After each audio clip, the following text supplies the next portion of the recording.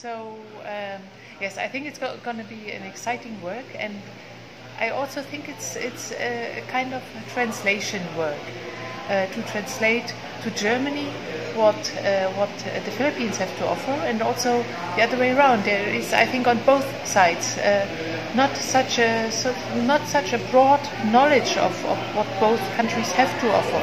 I mean, we have a great economy. I think this is well known here. The German industry, the made in Germany, this is well known. But what we have in the education, in the university structure, we do have culture. I hope we have seen this evening a little bit, but also the exchange of societies. I think the cultures are so close, and I'm surprised how close they are and how closely related they are. So it's no wonder Rizal felt at home as soon as he came to Germany. There was not the kind of difference you have to get used to, and this is also the way I felt when I came here. It's you feel at home at once, because you meet the people and you feel the warmth and the hospitality, and it makes you feel welcome. Yeah. Are you excited to meet President Rodrigo Duterte? I was very excited about it because, of course, I knew what I've seen in the television. I've seen the television coverage that we have in Europe about him. So I was very excited.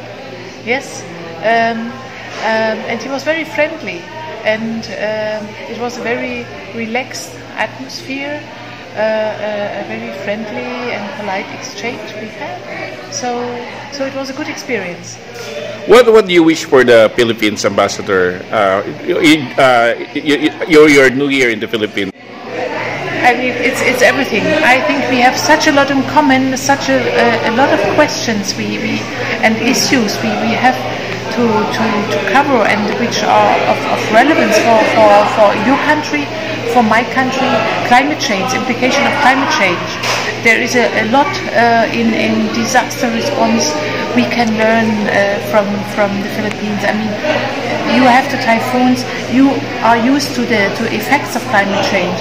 In Germany, we have become to feel it in the recent years. So I think there is great potential where we can have immense exchange and learning from each other. I mean, I don't have to speak about the business and trade relations. They are rich. There is room for improvement in both directions. There is a lot more of potential. So I hope I can contribute to it.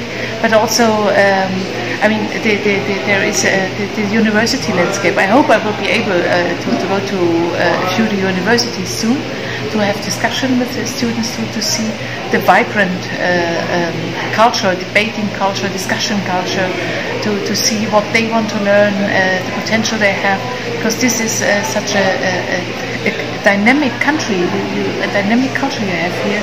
This is, I think, you get the coverage all over the place. It's not just one field or the other. I think there is a lot of areas. I mean, we have had our state secretary, state minister here a few weeks ago on the health sector. So there is we have got an agreement on Philippine nurses that are immensely needed in Germany, and I hope we can increase this and improve this exchange even more.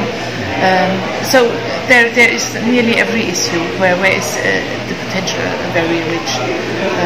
I hope I can also do a bit of culture exchange, improve the culture exchange, museums, cooperation of museums, things like this. There is a huge area. Any message to the Filipino people?